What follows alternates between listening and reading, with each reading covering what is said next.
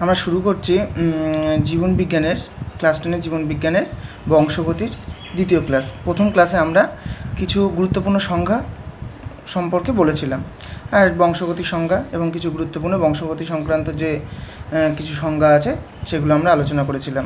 আজকে আমাদের আলোচনার বিষয় হচ্ছে যে মেন্ডেল মটর গাছকে কেন ব্যবহার করেছিল এবং মটর গাছের সাহায্যটা বিপরীতধর্মী বৈশিষ্ট্য, এক সংকর জনন, দ্বিসংকর জনন, এগুলো নিয়ে আমরা আজকে আলোচনা করব। তাহলে প্রথমে বলি মেন্ডেল মটর গাছ নিয়ে মটর গাছকে কেন ব্যবহার করেছিল। কেন মটর গাছটা আমরা কি দেখেছি, আমরা সবাই কম বেশি মটর গাছ দেখেছি, যেখানে কি যে মটর গাছটা অল্প টাইমের মধ্যে আমরা মটর গাছের মানে 3-4 বছরের মধ্যে মটর গাছের অনেকগুলো প্রজাতিকে কিন্তু তিনি পর্যবেক্ষণ করতে পেরেছিলেন, যার জন্য তিনি মটর গাছকে ব্যবহার করেছিলেন। যে অল্প সময়ের মধ্যেই তাদের একাধিক মানে জেনারেশনের চেঞ্জের ফলে যে নতুন জেনারেশন আসার ফলে সেটার কী পরিবর্তন হলো, অর্থাৎ বংশগতির ধারা অনুসারে যে পরিবর্তনগুলো সেগুলো মটর গাছের মধ্যে কীভাবে দেখা যাবে তিনি সেগুলো নিয়ে মানে যাতে সহজে আলোচনা করতে পারেন বা সহজেই সেগুলো মানে সঠিক সিদ্ধান্তে পৌঁছতে পারেন, তাই জন্য তিনি মটর গাছকে ব্যবহার করেছিলেন। এছাড়া তিনি কী করেছিলেন, মটর গাছের আমরা বলে থাকি যে মটর গাছের 7 জোড়া বিপরীতধর্মী বৈশিষ্ট্য, অর্থাৎ মটর গাছের মধ্যে প্রচুর ভ্যারাইটি আছে। যেমন হচ্ছে মটর গাছের বীজের আকার, বীজের বর্ণ, ফলের আকৃতি, ফলের বর্ণ, তারপরে ফুলের বর্ণ, ফুলের অবস্থান, কাণ্ডের দৈর্ঘ্য, এই রকম 7 জোড়া বিপরীতধর্মী বৈশিষ্ট্য আছে, যে বৈশিষ্ট্যগুলো কিন্তু তার পরীক্ষায় খুব কাজে লেগেছিল। এছাড়াও মেন্ডেলের পরীক্ষা কী হয়েছিল, তিনি কী করেছেন 3টি বংশানুক্রমিক পর্যায়ক্রম নিয়ে বংশানুক্রমিক পর্যন্ত আলোচনা করেছিলেন। এছাড়া তিনি কী করেছিলেন, তিনি যে উদ্ভিদগুলোকে নির্বাচন করেছিলেন মটর গাছে, সেক্ষেত্রে তিনি কী করেছিলেন, তিনি বিশুদ্ধ চারিত্রিক বৈশিষ্ট্যের মটর গাছ নির্বাচন করেছিলেন। এবং মটর গাছের ক্ষেত্রে যেটা একটা ভালো জিনিস, যেটা কী হয়, এর সহজেই এটা একটা উভলিঙ্গ ফুল, উভলিঙ্গ ফুল হয়, এদের কী হয়, এদের সহজে আবার এক লিঙ্গ করে নেওয়া যায়, এরা উভলিঙ্গ স্বপরাগী, আবার চাইলে এটা ইতর পরাগযোগ্য ঘটানো যায়। যেটা মেন্ডেল করেছিলেন যে একটা ফুলের, একটা উভলিঙ্গ ফুলের একটা ফুল থেকে পুংকেশর তিনি কেটে দিয়েছিলেন, আর একটা ফুল থেকে তিনি গর্ভকেশরে তিনি কী করেছিলেন, আর একটা ফুলের ওই পুংকেশরটা নিয়ে আরেকটি ফুলের গর্ভমুণ্ডে তিনি দিয়েছিলেন। তা তিনি যে পরীক্ষাটা যেটা করেছিলেন, তিনি কী করেছিলেন, তিনি করেছিলেন কি বেগুনি রঙের একটি ফুল থেকে পুংকেশরকে অপসারিত করেছিলেন, এবং সাদা রঙের একটি ফুল থেকে তিনি সাদা রঙের ফুলের পরাগরেণুকে তিনি কী করেছিলেন, এই বেগুনি ফুলের গর্ভমুণ্ডে ফেলেছিলেন। তাহলে বুঝতে পারছো, তাহলে তিনি একটা ফুলকে তিনি কী করেছিলেন, ওই যে বেগুনি রঙের যে ফুলটা তার পুংকেশরটাকে অপসারিত করেছিলেন। কাজেই অপসারণ করলে কী হবে, স্বপরাগযোগের আর কোনো সম্ভাবনা থাকবে না। এবার তিনি কী করেছিলেন, যে সাদা রঙের ফুলের পরাগরেণু ওই বেগুনি ফুলের গর্ভমুণ্ডে স্থাপন করেছিলেন, ফলে পরাগযোগ ঘটেছিল, এবং পরাগযোগ ঘটার ফলে যে উৎপন্ন অপত্য হয়েছিল সেগুলো কিন্তু সবই বেগুনি রঙের ফুল হয়েছিল। ঠিক আছে, এরপরে আমরা আসি মটর গাছের 7 জোড়া যে বিপরীতধর্মী বৈশিষ্ট্য নিয়েছিলেন, তো আমি এক্ষুনি বললাম যে বীজের আকার, বীজের বর্ণ, ফলের আকৃতি, ফলের বর্ণ, ফুলের বর্ণ, ফুলের অবস্থান এবং কাণ্ডের দৈর্ঘ্য, তিনি এই বৈশিষ্ট্যগুলোকে নিয়েছিলেন। এবার বৈশিষ্ট্যগুলো কী ছিল, যেমন বীজের আকার কী ছিল, বীজের আকারে আমি আগের দিন বলেছিলাম প্রকট প্রচ্ছন্ন, এই সমস্ত কথাগুলো বারবার আসবে। প্রকট প্রচ্ছন্ন কি, প্রকট অর্থাৎ যেটা প্রকাশিত হয়েছে, এবং প্রচ্ছন্ন যেটা সুপ্ত অবস্থার মধ্যে রয়ে গেছে কিন্তু প্রকাশ পায়নি। তাহলে তিনি বীজের আকারের জন্য, বীজের আকার গোলাকার ছিল প্রকট বৈশিষ্ট্য, কুঞ্চিত ছিল প্রচ্ছন্ন বৈশিষ্ট্য। বীজের বর্ণ সেমভাবে হলুদ ছিল প্রকট, এবং প্রচ্ছন্ন বৈশিষ্ট্য ছিল সবুজ। ফলের আকৃতি ছিল প্রকট বৈশিষ্ট্য ছিল এটা মসৃণ, আর প্রচ্ছন্ন বৈশিষ্ট্য ছিল এটা খাদযুক্ত বা অমসৃণ। ফলের বর্ণ ছিল সবুজ, আর প্রকট বৈশিষ্ট্য সবুজ, আর প্রচ্ছন্ন হচ্ছে হলুদ। ফুলের বর্ণ ছিল বেগুনি হচ্ছে প্রকট বৈশিষ্ট্য, এবং সাদা হচ্ছে প্রচ্ছন্ন বৈশিষ্ট্য। ফুলের অবস্থান কাক্ষিক, এটা ছিল প্রকট বৈশিষ্ট্য, এবং শীর্ষস্থ সেটা ছিল প্রচ্ছন্ন বৈশিষ্ট্য। কাণ্ডের দীর্ঘ এটা ছিল প্রকট বৈশিষ্ট্য, এবং খড়গ এটা ছিল প্রচ্ছন্ন বৈশিষ্ট্য। এই আর কি। দেখো এরপরে চলে আসি যে এক সংকর জনন। দেখো এক সংকর জননে মেন্ডেল যেটা করেছিল সেটা হচ্ছে এক সংকর জননে একটা বিশুদ্ধ লম্বা মটর গাছ নিয়েছিল, যেটাকে আমরা আগের দিনই বলছিলাম যে অ্যালিলটা কি ক্যাপিটাল টি, এবং একটা বিশুদ্ধ খর্ব বা বেটে একটা নিয়েছিল, সেটা হচ্ছে স্মল টি। এখান থেকে আমরা এগুলো হচ্ছে কি অ্যালিল, তাহলে এই ক্যাপিটালটি হিসাবে একটি সাপেক্ষে পরস্পর অ্যালিল, এবং এই অ্যালিল থেকে একটা গ্যামেট, তাহলে দুটো ক্যাপিটালটি থেকে একটা গ্যামেট কী হবে, একটা স্মল, নিশ্চয়ই একটা ক্যাপিটালটি পাবে, আর দুটো স্মলটি থেকে একটা গ্যামেট কী পাবে, স্মলটি পাবে, দিয়ে সংকরায়ন হলো। তাহলে আমরা বলেছিলাম যে এই বিশুদ্ধ লম্বা বিশুদ্ধ বেটে মটর গাছ যখন আছে সেটা কী জনু ছিল, সেটা প্যারেন্টাইল জনু ছিল। এবং তারপরে যখন একটা F1 জনু পেলাম, অর্থাৎ এই যে ক্যাপিটালটি স্মলটি, এটা দিয়ে আমরা কী পেলাম, এটা হচ্ছে প্রথম অপত্য জনু বা F1 জনু। এরপরে দেখো যে আমরা এই F1 জনুর পরবর্তী যে F2 জনুতে আমরা চার রকমের মটর গাছ পেয়েছি। এই 4 রকমের মটর গাছ, এটা আমরা কীভাবে করলাম, এটাকে আমরা বলবো চেকার বোর্ড, এটাকে বলবো এক সংকর জননের চেকার বোর্ড, এটা পরীক্ষায় আসে। তাই এক সংকর জননের চেকার বোর্ডটা আমরা কী করেছি, এঁকেছি, দেখো দেখতে পাচ্ছ এই যে খোপটা আমরা এঁকেছি। এখানে কি দেখো, এই যে আমাদের যে F1 জনুর যে আমরা F1 জনুতে যেটা পেয়েছি সেটাকে আমরা কি হলো তাদের গ্যামেটগুলোকে আলাদা আলাদা করে আমরা চেকার বোর্ডে বসিয়েছি। দেখো ওপরে লেখা আছে স্ত্রী, নিচে পুরুষ। আমরা এখানে দুটো চিহ্ন ব্যবহার করেছি, একটা গোল দিয়ে নিচে একটা প্লাস চিহ্ন, আর একটা গোল দিয়ে ওপরে তীর চিহ্ন। এই ওপরে তীর চিহ্ন এটাকে পুংজনু বোঝায়, আর নিচে প্লাস চিহ্ন এটা হচ্ছে স্ত্রী বোঝায়। সেই জন্য আমরা কিন্তু এটা আমাদের করতে হবে। করলে দেখো তাহলে এর এই যে একটা ক্যাপিটালটি, এই যে স্মলটি, আমরা গ্যামেট দুটোকে বসিয়েছি, সেম একটা F1 জনুর গ্যামেট ক্যাপিটালটি স্মলটি পুরুষের ক্ষেত্রে বসিয়েছি। তাহলে একটা স্ত্রী একটা পুরুষ দুটো গ্যামেট নিয়েছি, নিয়ে তাদের মধ্যে যদি আমরা ক্রস করি, দেখো এই ক্যাপিটালটি এদের কি হচ্ছে, ক্যাপিটালটি প্রথমটা পেলাম, ক্যাপিটালটি স্মলটি গুণ করে এখানে কি পাচ্ছি, ক্যাপিটালটি স্মলটি যে উদ্ভিদটা পেলাম। এটাও দেখো সেমভাবে এটার সাথে এটা হলে এখানে বসছে, তাহলে এখানে স্মলটি ক্যাপিটালটি গুণ করে আমাদের পাওয়ার কথা কি, স্মলটি ক্যাপিটালটি, কিন্তু না, আমরা জানি যে সর্বদা প্রকট বৈশিষ্ট্যটা প্রকাশ পায়, অর্থাৎ ক্যাপিটালটিটাই আগে প্রকাশ পাবে। তাহলে ক্যাপিটালটি স্মলটি পেলাম। সেমভাবে এটার সাথে এটা করলে আমরা কি পাচ্ছি, স্মলটি। তাহলে মোট আমরা 4 রকমের উদ্ভিদ পেলাম, 4 রকমের মটর গাছ পেলাম। এই 4 রকমের মটর গাছের মধ্যে আমরা দেখো ভালো করে দেখতে পাচ্ছি দুটো ক্যাপিটাল টি দিয়ে কী বোঝা যাচ্ছে, একটা বিশুদ্ধ লম্বা মটর গাছ। ক্যাপিটালটি স্মলটি দিয়ে কী বোঝা যাচ্ছে, এটা হচ্ছে একটা সংকর লম্বা মটর গাছ। এই ক্যাপিটালটি স্মলটি দিয়েও বোঝা যাচ্ছে একটা সংকর লম্বা মটর গাছ। স্মলটি কি, একটা খর্ব বা বেটে মটর গাছ পেয়েছি। তাহলে আমরা আগের দিন যেটা আলোচনা করেছিলাম জিনোটাইপ ফিনোটাইপ, তাহলে জিনোটাইপ কি, জিনোটাইপ হচ্ছে ওর অভ্যন্তরীণ ব্যাপারটা, অর্থাৎ ওর জিনগত ব্যাপারটা। দেখো লম্বা 3 জনে, এখানে 3টে লম্বা আছে, একটা হচ্ছে ক্যাপিটালটি স্মলটি। তাহলে এদের মধ্যে একজন বিশুদ্ধ লম্বা, তাহলে এটা জিনগতভাবে বিশুদ্ধ লম্বা, তাই জন্য এদের জিনোটাইপ অনুপাত একটা বিশুদ্ধ লম্বা। দেখো দুটো পেয়েছি কি সংকর লম্বা, তাহলে দুটো সংকর লম্বা, আর একটা পেয়েছি কি বিশুদ্ধ বেটে, একটা বিশুদ্ধ বেটে, অর্থাৎ এদের জিনোটাইপ অনুপাত কি হলো 1:2:1। তাহলে এর ফিনোটাইপ অনুপাত কী হবে, আমি ফিনোটাইপ অনুপাত বলার সময় বলেছিলাম কি, যে ফিনোটাইপ অনুপাত হচ্ছে ওদের বাহ্যিক দিক থেকে, অর্থাৎ বাহ্যিক দিক থেকে দেখলে কিন্তু এই তিনজনই কিন্তু কি লম্বা, তাই আমরা 3টে কি পেয়েছি, লম্বা ও একটি বেটে, অর্থাৎ ফিনোটাইপ অনুপাত হবে 3:1। বোঝা গেল?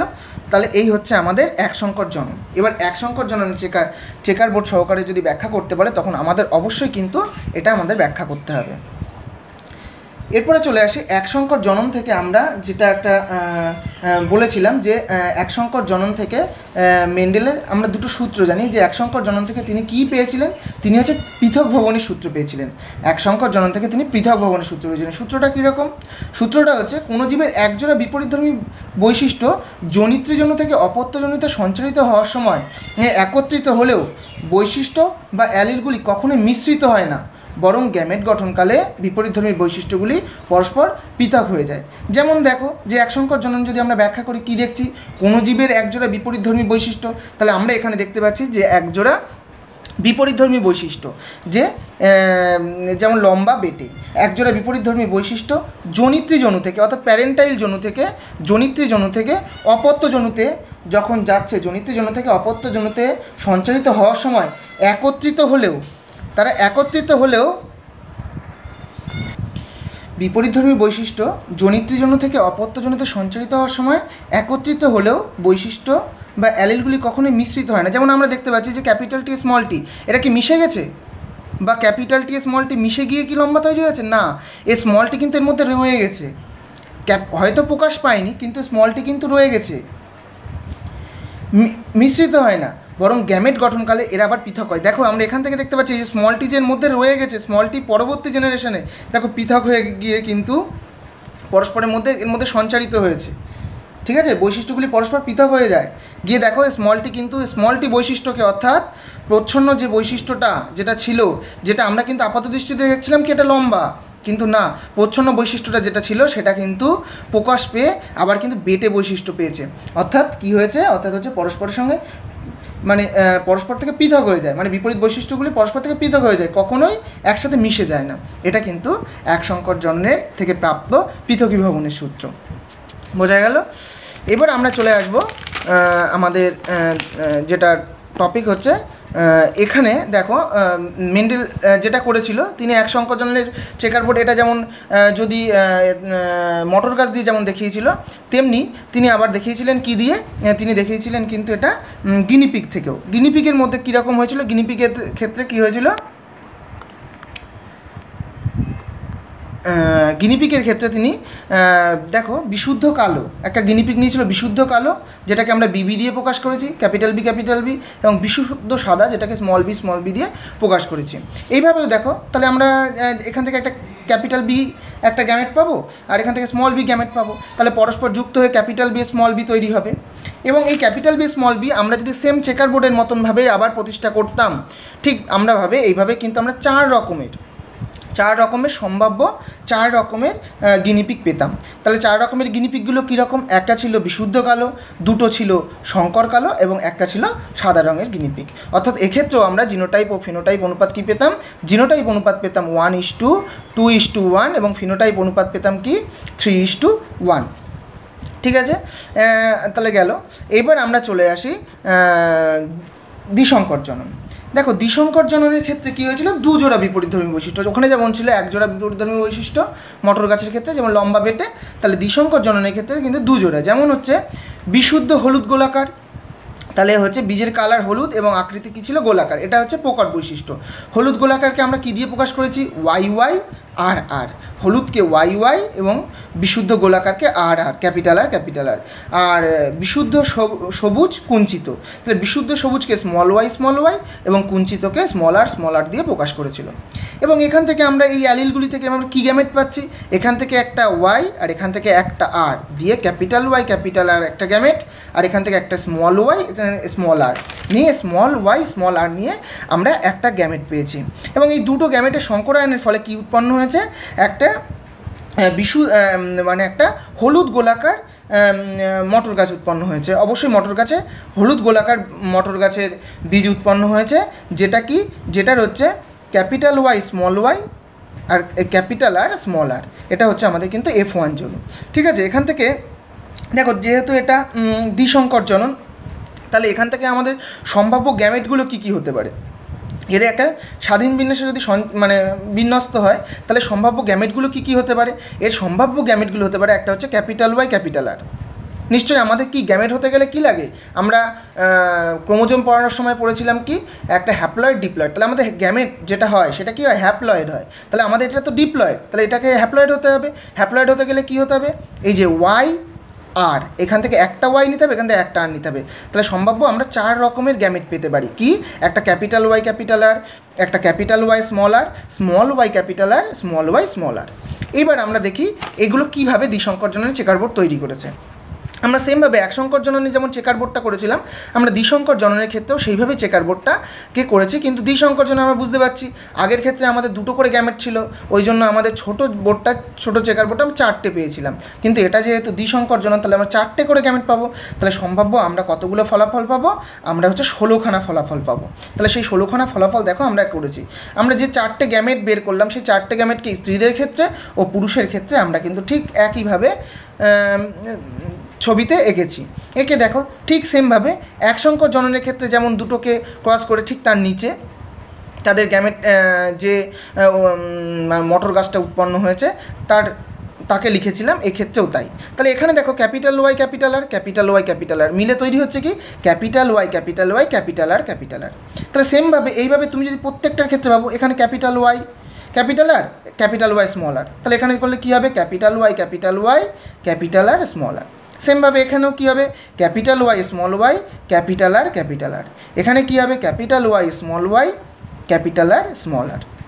তাহলে এইভাবে আমরা যদি এর সাথে এখানে ক্রস করে এখানে পাই, এর সাথে এটা ক্রস করে এখানে পাবো, এটার সাথে এটা ক্রস করে এখানে পাবো, এটার সাথে এটা ক্রস করেও আমরা এখানে পাবো, এরকম প্রত্যেকটার সাথে সেমভাবে আমরা ক্রস করে আমরা কিন্তু এই মোট 16খানা আমরা কি পাবো, 16খানা কিন্তু অপত্য পাবো। ঠিক আছে, এটা হচ্ছে কি দ্বিতীয় জনুর অপত্য অর্থাৎ F2 জনুর অপত্য। তাহলে 16টা F2 জনুর অপত্য পেলাম। এখানেও আমরা সেমভাবে 16টা F2 জনুর অপত্য পেলাম। তাহলে এক সংকর জননের ক্ষেত্রে আমরা জিনোটাইপ ফিনোটাইপ আলাদা করেছিলাম, তাহলে দ্বিসংকর জননের ক্ষেত্রে আমাদের কী করতে হবে, এর জিনোটাইপ ফিনোটাইপ আলাদা করতে হবে। খেয়াল করে দেখো, আমি প্রথমে লিখেছি কি জিনোটাইপ অনুপাত কি 1:2:2:4:1:2:1:2:1। তাহলে আমাদের কিন্তু মুখস্থ করতে হবে, এগুলো খুব গুরুত্বপূর্ণ। এগুলো অবশ্যই মুখস্থ না, মানে আমরা ভালো করে যদি বুঝতে পারি তাহলে এটা আমরা কিন্তু সহজেই করতে পারবো, আমাদের কোনো সমস্যা হবে না। আর আমরা ফিনোটাইপ অনুপাত কি লিখেছি 9:3:3:1। তাহলে সেমভাবে আমরা যদি বলি কেন জিনোটাইপ অনুপাত এটা লিখেছি, কেন জিনোটাইপ অনুপাত, দেখো 1 মানে কি, তার মানে একটা বিশুদ্ধ হলুদ গোলাকার। দেখো আর আমরা কিন্তু বিশুদ্ধ হলুদ গোলাকার পাইনি, মাত্র একটাই পেয়েছিলাম, তাই একটা বিশুদ্ধ হলুদ গোলাকার। আমরা কি পেয়েছিলাম দুটো, দেখো দুটো আমরা কি পেয়েছি, দুটো হচ্ছে বিশুদ্ধ হলুদ কিন্তু সংকর গোলাকার। দেখো এই যে দেখতে পাচ্ছি এই দুটো কি পাচ্ছি, এটা আর এটা বিশুদ্ধ হলুদ কিন্তু সংকর গোলাকার। তারপরে দুটো দেখো কি পাচ্ছি, এটা হচ্ছে সংকর হলুদ বিশুদ্ধ গোলাকার, এই একটা সংকর হলুদ বিশুদ্ধ গোলাকার, এও একটা সংকর হলুদ বিশুদ্ধ গোলাকার, এই দুটো পেলাম গেল। তারপর চারটে কি পাচ্ছি, দেখো দেখো সংকর হলুদ সংকর গোলাকার কোনটা, ঠিক এই বরাবর, এই কর্ণ বরাবর। তাহলে সংকর হলুদ এই চারটেই আমরা কি পাচ্ছি, সংকর হলুদ সংকর গোলাকার। তারপরে আসছি আবার 1, এই 1টা কি পাচ্ছি, এটা আমরা পাচ্ছি বিশুদ্ধ হলুদ আর বিশুদ্ধ কুঞ্চিত। তাহলে বিশুদ্ধ হলুদ আর আমরা কি পাচ্ছি, এটা হচ্ছে বিশুদ্ধ হলুদ বিশুদ্ধ কুঞ্চিত, তার জন্য সেই এখান থেকে আমাদের একটা আসলো। তারপরে আমরা কি পাচ্ছি সংকর হলুদ বিশুদ্ধ কুঞ্চিত, সংকর হলুদ বিশুদ্ধ কুঞ্চিত। দেখো সংকর হলুদ দুটো পেয়েছি, সংকর হলুদ বিশুদ্ধ কুঞ্চিত, সংকর হলুদ বিশুদ্ধ কুঞ্চিত পেয়ে গেছি। তারপরে একটা পেয়েছি, দেখো একটা হচ্ছে সবুজ গোলাকার। তাহলে এটা হচ্ছে কি বিশুদ্ধ সবুজ বিশুদ্ধ গোলাকার, এই হচ্ছে আমাদের সেই একটা বিশুদ্ধ সবুজ বিশুদ্ধ গোলাকার। এটা কি পেয়েছি, এটা হচ্ছে সবুজ সংকর গোলাকার, এটাও দেখো সবুজ সংকর গোলাকার। দেখো তাহলে দুটো কি পেলাম, সবুজ সংকর গোলাকার, তাহলে দুটো আমরা পেয়ে গেছি কি সবুজ সংকর গোলাকার। আর একটি কি পেলাম, লাস্ট যেটা পাচ্ছি সেটা হচ্ছে এই একটা কি পেলাম, এটা হচ্ছে সবুজ এবং কুঞ্চিত। দেখো তাহলে আমরা কি পেলাম, একটা পেলাম সবুজ কুঞ্চিত। তাহলে আমি আলাদা আলাদাভাবে প্রত্যেকটা দেখিয়ে দিলাম কীভাবে আমরা জিনোটাইপটা আলাদা করলাম। কিন্তু যখন আমরা ফিনোটাইপ করছি, দেখো এই যে নজন, এই যে 9টা পেয়েছি, এই যে আমরা 9টা পেয়েছি, এই 9জন সবাই কি, সবাই কিন্তু হলুদ গোলাকার, সে বিশুদ্ধ হোক আর সংকর হোক, এই 9জন কিন্তু হলুদ গোলাকার। এটা কিন্তু খেয়াল রাখতে হবে, এরা কিন্তু হলুদ গোলাকার।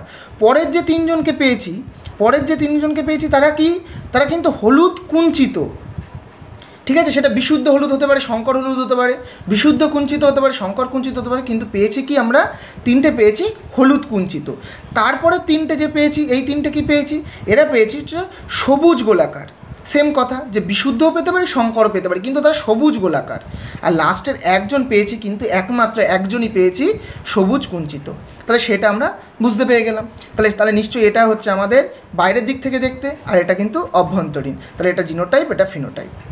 দেখো সেম জিনিস এটা তিনি গিনিপিগের ক্ষেত্রে যখন দেখিয়েছিলেন, তিনি গিনিপিগের যে বৈশিষ্ট্যটা লিখেছেন কি কি অমসৃণ আর একটা হচ্ছে সাদা মসৃণ।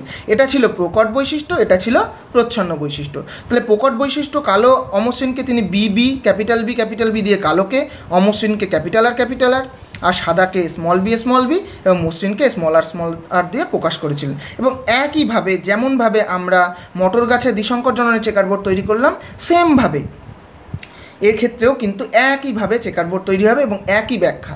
ঠিক আছে, এরপর চলে আসি তিনি যে দ্বিসংকর জননটা বলেছিলেন, তা আমি বলছিলাম যে এক সংকর জনন থেকে তিনি পৃথকীভবনের সূত্র পেয়েছিলেন। তেমনি তিনি দ্বিসংকর জনন থেকে তিনি কী পেয়েছিলেন, স্বাধীন সঞ্চারণের সূত্র, স্বাধীন বিন্যাসের সূত্রটা পেয়েছিলেন। সেটা কীরকম, তিনি কী করেছিলেন যে কোনো জীবের দুই বা ততোধিক যুগ্ম বিপরীতধর্মী বৈশিষ্ট্যগুলি জনিত্রীজনু থেকে অপত্যজনুতে সঞ্চারিত হওয়ার সময় একত্রিত হলেও শুধুমাত্র গ্যামেট গঠনকালে এরা যে পরস্পর থেকে পৃথক হয় তাই নয়, উপরন্তু প্রত্যেকটি বৈশিষ্ট্য স্বাধীনভাবে যে কোনো বিপরীতধর্মী বৈশিষ্ট্যের সঙ্গে সম্ভাব্য সকল প্রকার সমন্বয়ে সঞ্চারিত হয়। তাহলে আমরা এখানে দেখতে পাচ্ছি, দেখো এখানে আমরা যে গ্যামেটগুলো পেয়েছিলাম সেগুলো কি কি, যে গ্যামেটগুলো পেয়েছিলাম দ্বিসংকর জননের ক্ষেত্রে সেটা হচ্ছে ক্যাপিটাল ওয়াই ক্যাপিটাল আর, capital Y small Y capital আর, স্মল ওয়াই স্মল আর। তাহলে এই গ্যামেটগুলো দেখতে পাচ্ছ, এই গ্যামেটগুলো কিন্তু পৃথক হলো সঞ্চারিত হওয়ার সময়, মানে অপত্য জনু ছিল পি জনু থেকে F2 জনুতে যখন আসলো, তাহলে এরা কিন্তু সবাই পৃথক হয়েছে।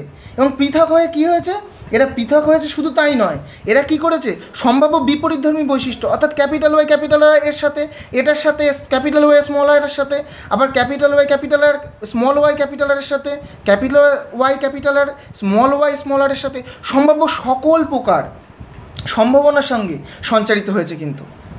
তাহলে বোঝা যাচ্ছে দ্বিসংকর জনন থেকে আমরা এই স্বাধীন বিন্যাসের সূত্রটা কীভাবে পাচ্ছি। তাহলে এই যে গ্যামেটগুলো উৎপন্ন হলো, এই গ্যামেটগুলো কিন্তু পৃথক পৃথক গ্যামেট, কিন্তু এগুলো কী হয়েছে, এরা কিন্তু শুধু পৃথক হয়েছে তাই নয়, উপরন্তু প্রত্যেকটি বৈশিষ্ট্য স্বাধীনভাবে যে কোনো বিপরীতধর্মী বৈশিষ্ট্যের মধ্যে সঞ্চারিত হয়েছে। সেটাই কিন্তু আমরা এই দ্বিসংকর জনন থেকে পেলাম। এই হচ্ছে আমাদের কিন্তু যে বংশগতির একসংকর এবং দ্বিসংকর জনন সংক্রান্ত যে পড়াশোনাটা ছিল এই অবধি সেটা হলো। এর পরের দিন আমরা এর পরবর্তী মানুষের লিঙ্গ নির্ধারণ, কিছু রোগ সংক্রান্ত বিষয়গুলো নিয়ে আমরা আলোচনা করব।